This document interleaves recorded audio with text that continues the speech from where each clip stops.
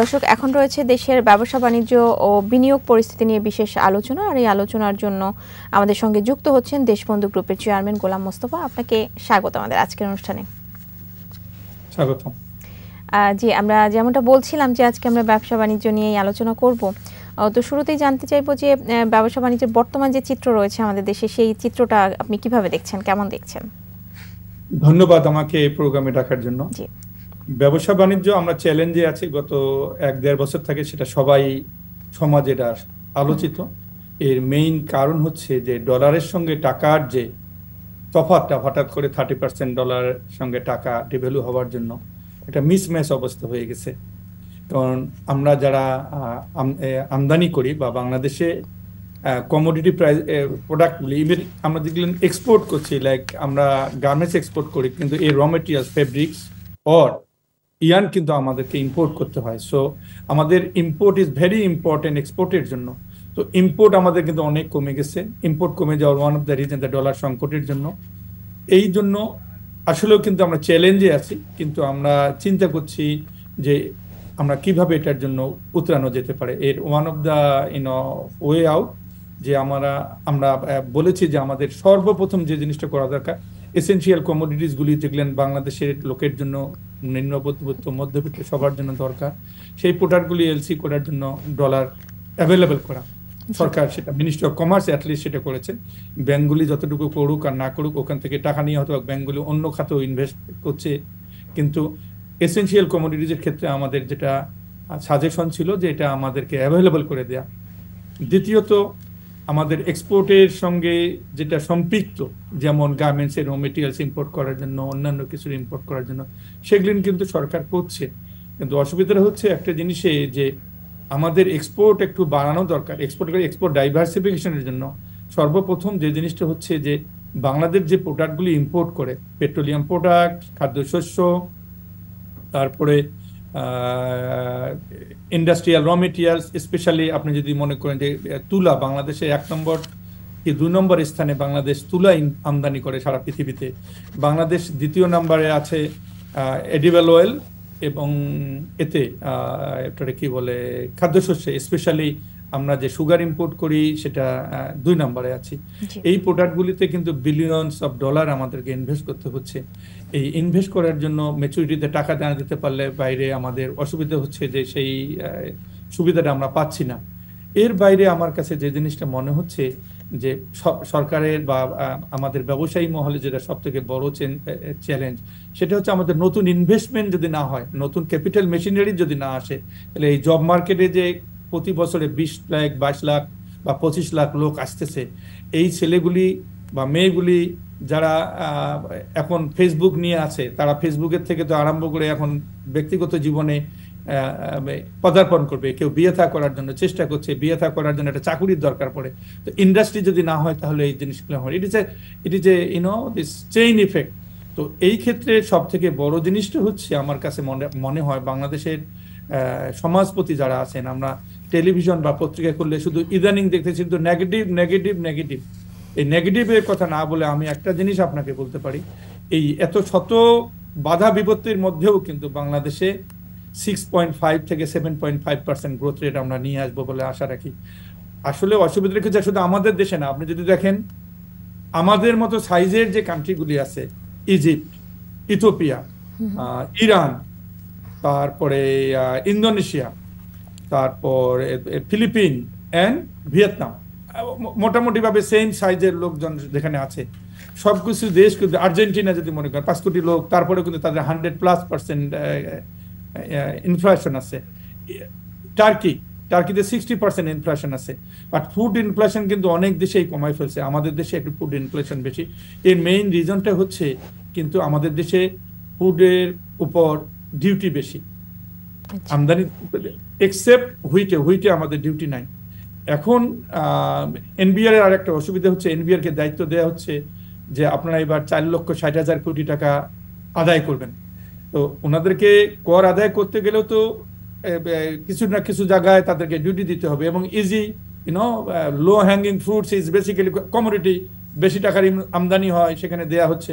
But তারপরে তাদের regulate করা উচিত। মিনিস্ট্রি অফ কমার্স চেষ্টা করছে, কয়েকদিন আগে আমরা দেখেছি যে মন্ত্রী মহোদয়, ফাইন্যান্স মিনিস্টার মহোদয় 4-5 জন মন্ত্রী নিয়ে মিটিং করেছেন ডিউটি কমানোর জন্য। আপনি দেখেন সেটা প্রায় অলমোস্ট 8 দিন বা 10 দিন হয়ে গেল, এখনো পর্যন্ত কিন্তু এর কোনো কিছু রিপোর্ট আসেনি, কোনো কিছুতে আসেনি। সামনে রমজান মাস, আপনি বলতেছিলেন যে কথা, এই খেজুর, ছোলা, অনিয়ন, এই জিনিসগুলিতে কিন্তু এখনো ডিউটি আছে। এখন যদি আপনি যখন রমজান মাসের 2 দিন আগে যদি নিয়ে এসে ডিউটি কমায় দেন, সেটা কিন্তু লাভ হবে না। এটাতে আমাদের একটা দুর্নাম আছে যে কি ডিউটি যখন কমায় তখন দাম বাড়ে না। It is a commodity, price goes up goes down every day. তো আপনি আজকে কমায় কালকে এর বেনিফিট পাবেন। আবারও মানুষের একটা জিনিস আছে যে ভাই যখন দাম কমে ওয়ার্ল্ড মার্কেটে, তখন বাংলাদেশে কিন্তু সঙ্গে সঙ্গে কমে না, এইরকম একটা জিনিস আছে। আর যখন বাড়ে তখন কিন্তু আপনারা তাড়াতাড়ি বাড়ান। এর one of the reason is basically বাংলাদেশের লোকের কৃষ্টি কালচারও চেঞ্জ করতে হবে। এটার জন্য আমি বলেছি পলিটিক্যাল লিডারশিপের ইনভলভমেন্টের দরকার। এই মার্কেট কমিটিগুলিকে, লোকাল ইউনিয়ন পরিষদের মেম্বার, চেয়ারম্যান, মেয়র, এমপি মহোদয়, মন্ত্রী মহোদয়, শুধু ম্যাজিস্ট্রেট দিয়ে আর ভোক্তা অধিকারকে দিয়ে আপনি কমাতে পারবেন না। ইনফ্লুয়েন্সিয়াল লোকজনগুলোকে যদি করা হয়, তারা ফেস ভ্যালুর জন্য, আজকে যদি কোনো, আমি আমার বাড়ি ধরেন, আমি আমার নাগেশ্বরী, আমি চিন্তা করছি যে রমজান মাসের আগে আমি নিজে ওখানে ইনভলভ হবো। আমি মালিক সমিতির সঙ্গে আলাপ করেছি, বণিক সমিতির সঙ্গে, আমি মেয়র মহোদয়ের সঙ্গে আলাপ করব, এমপি মহোদয়ের সঙ্গে আলাপ করব, আমরা বসবো ওখানে। আমি দেখি আমার এলাকায় কোনো দাম বাড়বে না রমজান মাসে, the reason behind, even Ramzan মাসের আগেও আমি ওদের সঙ্গে বসবো যে লক্ষ্মী ভাই, সারা জীবনে ব্যবসা করবা, রমজান মাসে মানুষ সারা দিনের পর একটা শরবত খেতে চায়, এর একটা ব্যবস্থা করো। Believe me, we can control. যাদের যে এলাকায় আছে, আমি একজন ব্যবসায়ী মানুষ, আমার যেহেতু মায়ের একটা ফ্যামিলির একটা ব্যাকগ্রাউন্ড আছে, আমি যাদের সমাজের অনেক কিছুর সঙ্গে জড়িত, উই ক্যান ডু দ্যাট। আপনি একটু আমাকে আগে জিজ্ঞেস করতেছিলেন অফলাইনে যে রমজান মাসে আপনারা সব সময় ঢাকা শহরেই করেন, ভর্তুকি মূল্যে আপনাদের একটা ক্যাম্পেইন থাকে। কিছুদিন আমরা করেছিলাম, ভোটের সময় আমাদের গাড়িতে ধাওয়া করেছিল বিরোধী দলের লোকজন, আমরা গাড়ি তুলে নিয়েছি, কারণ আমার লোকজন বলছে স্যার আমাদের জীবনগুলো আপনি তো জীবন দিতে পারবেন, আমরা এখানে চাকরি করে খাই, তাই বলে কি আমরা জীবন দেবো নাকি? আমি সেদিনে বলছি টাকা ঠিক আছে, এখন পলিটিক্যাল আনরেস্ট আছে, বন্ধ রাখো। আমরা সব সময় করি, এবারও করবি। তবে এই প্রসঙ্গে আমি একটা জিনিস বলি, সেদিন মন্ত্রী মহোদয় এই কথা বলেছেন, তবে আমাদের ডাটা কিন্তু জানা উচিত। বাংলাদেশের 40% জিডিপির সাইজ হলো বাংলাদেশের শুধু রাজধানী ঢাকা শহরের $213 বিলিয়ন। এখানকার লোকের পার capital income $11,000 plus minus $11,000 income যেখানে হয়, মানুষের এখানে অনেক ক্রয় ক্ষমতা আছে, কৃষকরা কিন্তু অনেক কিছু টাকা পাচ্ছে। আমি গতকাল আমার বাসার কাজের ছেলেটা বলতেছিল যে মামা 25 টাকা করে আমার এলাকার লোকজনই পাচ্ছে, এই কি না বলে সিমের দাম পাচ্ছে, তো কৃষকরা কিন্তু টাকা পাচ্ছে। জি, আমরা এই বিষয়গুলো নিয়ে আসবো, আমরা আমাদের বিরতির পরে এই বিষয়গুলো নিয়ে আমরা আবার আলোচনায় আসবো। দর্শক, নিচ্ছে একটা বিরতি, ফিরবো একটু পরে, আমাদের সঙ্গেই থাকুন।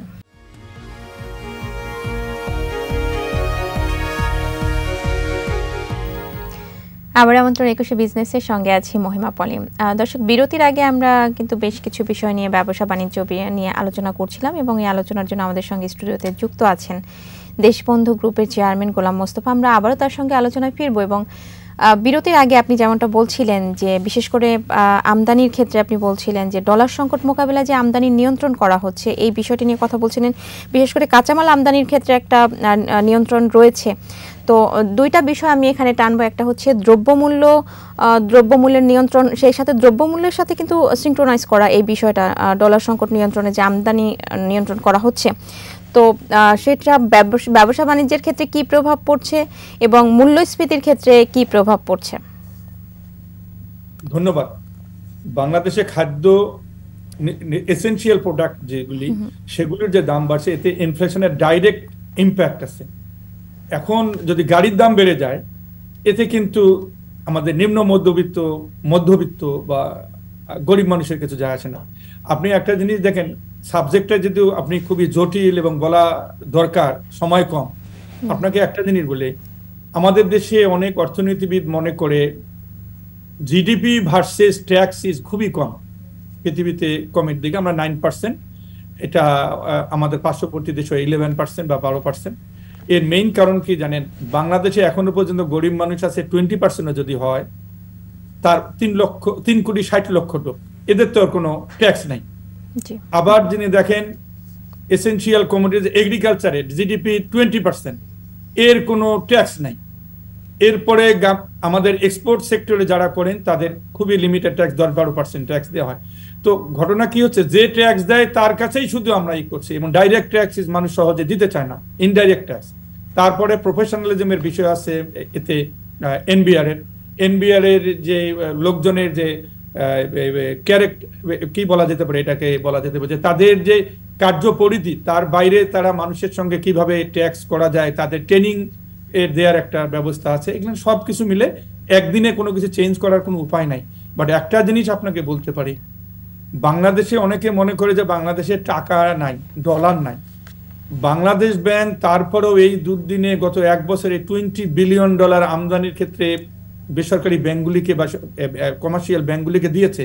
এই টাকাগুলি কিন্তু বাংলাদেশ ব্যাংকে আর যাইতেছে না, কারণ বাংলাদেশের ব্যাংকের থেকে টাকা নেই এবং দেওয়ার দুটো আছে, আইদার ওনারা ডলার বিক্রি করবে, আপনি টাকা দিব, আবার যখন টাকা আমার কাছে থাকবে না তখন ওরা কি করবে, আমরা তাদেরকে ডলার দেবে এক্সপোর্টের এগেনস্টে বা রেমিটেন্সের এগেনস্টে, যে ডলারগুলি আসতেছে বা এফডিআর এগেনস্টে, সেটা বাংলাদেশ ব্যাংক কিনে নেবে আর কমার্শিয়াল ব্যাংকগুলি কি টাকা দিয়ে দেবে। বাংলাদেশের টাকা এখন সব কোনো কিছু পাইল হয়ে গেছে সেন্ট্রাল ব্যাংকে, কারণ সেন্ট্রাল ব্যাংকে এত $20 বিলিয়ন ইকুইভ্যালেন্ট কত লক্ষ কোটি টাকা। এখন আপনারা সাংবাদিক মানুষ, বাংলাদেশ ব্যাংকের একে জিজ্ঞেস করলে পারবেন যে বাংলাদেশের কমার্শিয়াল ব্যাংকের টাকা কতগুলি আপনাদের ব্যাংকে জমা আছে। এই ক্ষেত্রে আমি অনুরোধ করব ব্যাংকগুলিকে সাপোর্ট করা। বাংলাদেশের বহুল আলোচিত এনপিএল, এগুলো নিয়ে ঘন্টার পর ঘন্টার কথা বলা যেতে পারে, বাট অনেক সময় কি হচ্ছে জানেন, যেহেতু আমাদের সমাজটা দুই ভাগে বিভক্ত, এটা বাইপোলার কান্ট্রি হয়ে গেছে, এখানে সব থেকে বড় জিনিস একটা গ্যাপ কমায় নিয়ে আসা, এবং এটা আলাপ আলোচনার মাধ্যমে টেলিভিশনে মিডিয়ায় শুধু না বলে আমাদের সরকারি ভাবে কিছু করা উচিত। সেটা কি, ডেকে ইকোনমিস্টদের সঙ্গে বসা, স্টেক হোল্ডার যারা আছে, আমাদের ব্যবসায়ীদের সঙ্গে বসা, বড় বড় ইন্ডাস্ট্রিয়ালিস্টদের সঙ্গে বসা, যারা হাজার হাজার লোকের কর্মসংস্থান করেছে, তাদের অসুবিধা রেখে। আমি আজ পর্যন্ত দেখিনি মিনিস্ট্রি অফ কমার্স ছাড়া এনবিআর কখনো আমাদেরকে ডেকে কখনো কথা বলছে, বা সেন্ট্রাল ব্যাংকের গভর্নর মহোদয় বা গভর্নর মহোদয়ের আন্ডারে যারা চাকরি করছেন বাংলাদেশ ব্যাংকের গভর্নররা আমাদেরকে ডেকে বলছে, or ministry of industry, ministry of finance. শুধু এফবিসিসিআই হয়তো মিটিংয়ে থাকে, তাদেরকে বলে, বাট আমরা মনে করি আমরা ডাইরেক্ট স্টেক হোল্ডার। মাস গেলে আমাদের 25 কোটি টাকা স্যালারি দিতে লাগে, আমাদের 25,000, 50,000, ইভেন প্রাণের মতো কোম্পানি 1,05,000 লোকের চাকরি দিয়েছে, তাদের সমাজের ভূমিকাটা কি আছে? আমরা না হয় ভাই কোনো কিছুই করিনি, ব্যাংকের টাকা মেরে খেয়েছি, এটা ধরে নিলাম। আমি তো ভাই 17,000 লোকের কর্মের সংস্থান করেছি। এই অনেক লোকের দেখেন, আমরা প্রতিদিন, ইভেন আমার এখনো পর্যন্ত এই বিল্ডিং এ এই মুহূর্তে আছে অ্যাটলিস্ট 10টা লোকের কর্মের তদবির।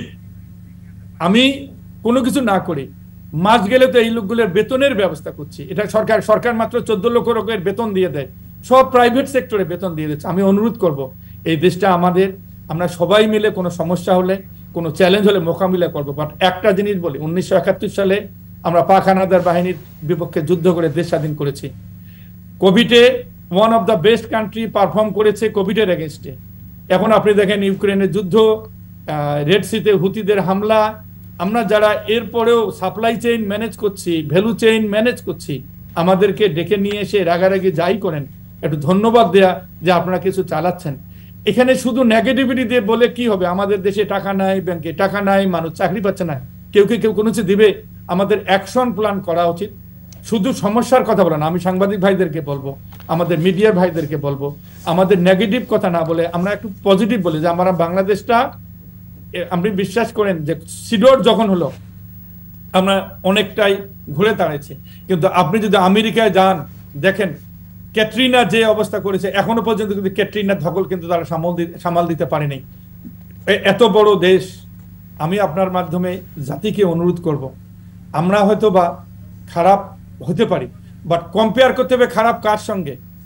আমাদের সাইজের কোনো ইকোনমির সঙ্গে। ইন্ডিয়ার one of the reason they R better than আস। যদি আপনি মনে করেন বাংলাদেশে এখনো পর্যন্ত কিন্তু লোনের সংখ্যা, GDP versus loan is much less than many other countries on the planet. Specially আপনি দেখেন $60 বিলিয়ন দিয়ে একটা রাজধানী করছে ইজিপ্ট, আনপ্রোডাক্টিভ হতে। আমরা হয়তো এখানে অনেক কিছু ডেভেলপমেন্ট করেছি যেটা হয়তো আমাদের লং টার্ম লোনে করা উচিত ছিল, এটা হয়তো কালকেই টাকা দিয়ে দেবেন। একটা এক্সাম্পল দিচ্ছি, আমাদের এখানে আমরা একটা ব্রিজ করেছে গৌরবের বিষয়, আমরা কয়েকটা ডেভেলপমেন্ট করেছি ঢাকা শহরে, এই টাকাগুলি 25 বছর ব্যাপী আসবে, 30 বছর ব্যাপী আসবে, কিন্তু আমি তো টাকা অলরেডি খরচ করেছি। তো এই ক্ষেত্রে কি হচ্ছে, আমাদের এমফেসিস দেওয়া উচিত এখন আমাদের যে ডেভেলপমেন্ট হয়েছে ভালো কথা, বিদেশি লোনে লং টার্ম 40 বছরের 50 বছরের লং টার্মে লোন করা উচিত, আর আমাদের যে লোনগুলি আছে সেটা লং টার্মে কনভার্ট করা উচিত। চায়না আমাদেরকে অনেক মজার মজার কথা বলতেছে, যে আমাদের গতকালও বলেছে চায়না টাকা লাগলে দেবো, এই কথা না, আমাদের এখন চায়নার কাছে বলা উচিত আপনি $20 বিলিয়ন দেন। চায়না আমাদের দেশে $26 বিলিয়ন ব্যবসা করেছে, আমাদের এখানে $15 বিলিয়ন ওদেরকে, ওরা আমাদের এখানে এক্সপোর্ট করে, আমরা ইম্পোর্ট করি মাত্র $1 billion. Same thing India $11 billion export করে, আমরা ইম্পোর্ট করি $1 বিলিয়ন। আমাদের এই দুই কান্ট্রির সঙ্গে বলা উচিত যে আমাদেরকে ভাই যে লোন পেয়েছো, ব্যবসা প্রফিট অনেক করেছো, আমি আগামী 5 বছরে তোমাদের কোনো কিছু টাকা দিতে পারবো না। যদি আমাদের ফরেন মিনিস্টার মহোদয়, কমার্স মিনিস্টার, ফাইন্যান্স মিনিস্টার মধ্যে না হয়, তাহলে আমাদের মতো লোকজনকে পাঠাক নেগোশিয়েট করার জন্য। উই ক্যান ডু দ্যাট ইনশাআল্লাহ। আমাদের অনেক টাকা দিতে পারছি না, ব্যাংকের লোনের টাকা দিতে পারছি না, এর বাস্তবতা। বাট আমাদের বেতন প্রথমে দিতে হবে, নাকি বেতন না দিয়ে ব্যাংকে টাকা দেব? জি, আমরা একটু অন্যদিকে আমরা একটু ফোকাস করতে চাচ্ছিলাম। যদি আমরা নিত্যপণ্যের দিকে বা নিত্য দ্রব্যমূল্যের ঊর্ধ্বগতির দিকে যদি আমরা একটু ফোকাস করি, শুরুতে আপনি যেমনটা বলছিলেন যে বিশ্ব বাজারে যখন দাম বাড়ে তখন কিন্তু আমাদের এখানেও সাথে সাথে দাম বেড়ে যায়, এবং বিশ্ববাজারে দাম কমলেও কিন্তু আমাদের সাথে সাথে এখানে দাম কমে না। শুরুতে আপনি এই কথাটি যদিও অপোস্ট করেছেন যে এটার সাথে আপনি একমত না, এরকম হয় না, কিন্তু আপনারা যেহেতু একমত না, আমি এই কথা বলিনি। আমাদের দেশের আমি এটা স্বীকার করেছি এবং বলেছি এটা সংস্কৃতির অসুবিধা, আমি কিন্তু অস্বীকার করিনি, ইট ইজ ট্রু। আরেকটা বিষয় হচ্ছে যে এই জন্য আমি বলেছি এই সংস্কৃতিটা চেঞ্জ করার জন্য পলিটিক্যাল লিডারশিপের ইনভলভ হওয়া দরকার। পলিটিক্যাল লিডারশিপের বাজার সমিতিগুলি, লোকাল গভর্নমেন্টের যারা আছে, এমপি মহোদয়, মন্ত্রী মহোদয়, সরকারি আমলার বাদে, তাদেরকে ইনভলভ হওয়া যে ভাই এই সংস্কৃতির থেকে আমাদেরকে বের হয়ে আসতে হবে। আজকে যদি 25 টাকা সিমের কেজি বগুড়ায় হয়, দ্যাট শুড নট বি 150 টাকা বা 100 টাকা ঢাকা। এর জন্য কি হচ্ছে জানেন, মার্কেট আমাদের সমাজে এই এসেনশিয়াল কমোডিটিজের ক্ষেত্রে বাজার ব্যবস্থাপনাটাই সব থেকে বড় দুর্বল। বাজার ব্যবস্থাপনা, প্রোডাক্টের অ্যাভেলেবিলিটি নেই। প্রোডাক্টের অ্যাভেলেবিলিটি কিন্তু বাংলাদেশে অনেক আছে আল্লাহর রহমতে। আপনি মতিঝিল দিলকুশা যান, পৃথিবীতে আমি মনে করি যে সব থেকে বড় সুপার মার্কেট হচ্ছে মতিঝিল দিলকুশার ফুটপাথ। এমন কোনো জিনিস নাই, কলার থোট থেকে আরম্ভ করে মাছের শুটকি আর হলো বড়বটি সবকিছু পাওয়া যায়। তাই যদি হয়, আমি আমাদের দেশের সব থেকে 3টা শ্রেণীকে ধন্যবাদ দেব। কৃষক, শ্রমিক যারা দেশে এবং দেশের বাইরে আছেন টাকা পাঠান, আর একটা শ্রেণী যারা এন্টারপ্রেনার, তারা কিন্তু এই কাজটা করেছে, জীবনের রিস্ক নিয়ে ইনভেস্টমেন্ট করছে। ওনারা ব্যাংকাররা অনেকে মনে করে আমরা টাকা দিতে পারিনি, কিছু অর্থনীতিবোধে বলে। ভাই আমি আজকে আপনাদের এখানে বললাম, যে কোনো ব্যাংকের এমডি কে আমার এখানে একটা চাকরি দেওয়ার ব্যবস্থা করেন, আর একজন যারা আমাদেরকে এনপিএল বলে, তাদেরকে নিয়ে আসেন। 1 বছর পরে ব্যাংকের টাকা দিয়ে শোধ দিতে হবে না, ইন্টারেস্টটা দিবে, আর লোকের চাকরি দিবে। এই বছরে কয়বার ইলেকট্রিসিটি বিদ্যুতের বিল পড়ে, যদি দিতে পারে যে বেতন পায় তার ডাবল টাকা দিব। আপনি এটা রেকর্ড করতে পারেন, আমরা আসলে বলতে পারেন যে আমি 2টা লোকের চাকরি দেব। আমরা একেবারে অনুষ্ঠানের শেষ পর্যায়ে চলে এসেছি। যদি টাকা দিতে পারে, যে শাস্তি দেবে আমি নিয়ে নেব। জি, আপনাকে অনেক ধন্যবাদ। আমি 30 সেকেন্ডে শেষ করব। জি, তারপরও বলি, এই দেশটা আগায় যাচ্ছে। আমরা 700 কোটি টাকার বাজেট নিয়ে আজকে 7,00,000 কোটি টাকা দিচ্ছি। নাই বলে কোনো লাভ নাই। Let's hope for the best, try ourself. আমরা এই দেশটাকে একটা জায়গায় নিতে চাই। আমরা কিছুদিন পর উন্নত হব, উন্নয়নশীল দেশে। 2061 সালে আমরা দেখতেছি উন্নতিশীল সালে। তাই যদি হয়, সমাজকে একতাবদ্ধ হতে হবে। যদি কোনো খারাপ কিছু থাকে আমাদেরকে ডাকেন যে এটা খারাপ, বাট এই অ্যাডমিনিস্ট্রেটিভ দিয়ে এই শুধু আমলাদেরকে দিয়ে দেশ চালানো যাবে না। পলিটিক্যাল লিডারশিপকে নেতৃত্ব নিতে হবে, টপ থেকে আরম্ভ করে ইউনিয়ন পরিষদের চেয়ারম্যান পর্যন্ত। লেট দেম এম্পাওয়ার্ড, তাদেরকে দেয়া হোক। তারা গভর্নমেন্টের কাছে, যে জনগণের কাছে 5 বছর হলো যে তারা লায়াবল থাকতেছে, যে বলতেছে যে ভাই চেয়ারম্যান সাহেব আপনাকে আজকে ভোট দিবেন, আপনি এখানে রাস্তা বানাইতে পারেন নাই, ব্রিজ বানাইতে পারেন নাই। বাট কোনো সরকারি কর্মচারীকে কিন্তু এই কথা বলতে পারা যায় না। ধন্যবাদ আপনাকে, ধন্যবাদ আজকে আমাদের সাথে এখানে যুক্ত হবার জন্য, অনেক ধন্যবাদ আপনাকে। ধন্যবাদ। জি, ভালো থাকবেন। দর্শক, এতক্ষণ ব্যবসা বাণিজ্যের নানা দিক ও করণীয় নিয়ে কথা বলছিলেন দেশবন্ধু গ্রুপের চেয়ারম্যান গোলাম মোস্তফা। আমরা আবারও নিচ্ছি একটা বিরতি, 2টা 35 মিনিটে আবারও ফিরে আসবো 21 বিজনেসে। আমাদের সঙ্গেই থাকুন।